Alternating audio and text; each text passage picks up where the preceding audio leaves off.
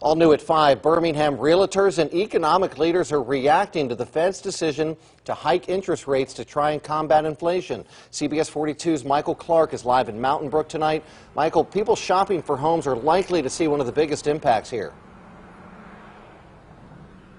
Well, Ben, right now it's a very active market, and while economists will tell you if you're searching for a new house, you're likely to pay more now. The president of the Birmingham Association of Realtors says it's likely going to take a while before you notice any significant changes.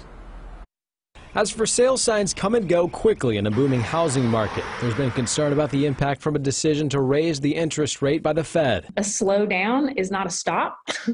It's not a drastic decline. Anna Marie Ellison is current president of the Birmingham Association of Realtors and works as managing partner at ERA King. She says lenders and brokers already accounted for Wednesday's hike that was 3/4 of a percentage point. Mortgage interest rates raised in anticipation of the Fed raising the interest rates probably about 30 to 60 days ago. The rates are still unbelievably volatile. Even though some mortgage rates have almost doubled since the start of the year, Ellison says now even rates between 5% and 6% are still well below traditional norms. People buy houses regardless of what the interest rate are.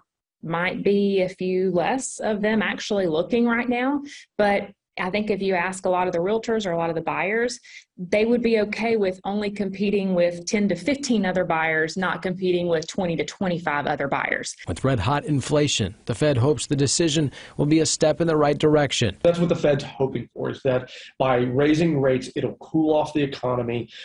Things will slow down a little bit so that the price rises that we've been seeing finally start to abate. UAB Colott School of Business economist Ben Meadows says PPP loans for businesses and other aid may have saved the country from catastrophe during the pandemic, but now there's another side to the coin.